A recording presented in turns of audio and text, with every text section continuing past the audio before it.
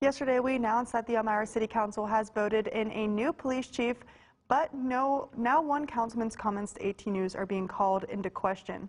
After the City Council meeting last night, 18 News spoke to Councilman Nick Grosso, who originally voted to table a vote on the new police chief, and last night voted to move forward with that decision.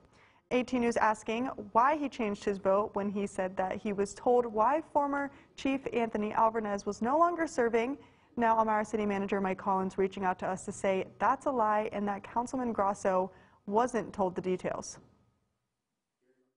So as elected officials, we could receive more information from the city manager, and fortunately, that opportunity was able to take place.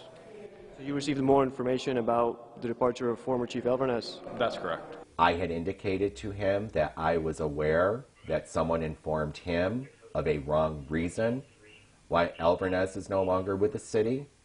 He confirmed that that's what he was told, and I informed him that that was a rumor and it was not true. Although council members are continuing to question one another, they all were able to vote unanimously to appoint interim chief Kristen Thorne as the new Elmira police chief.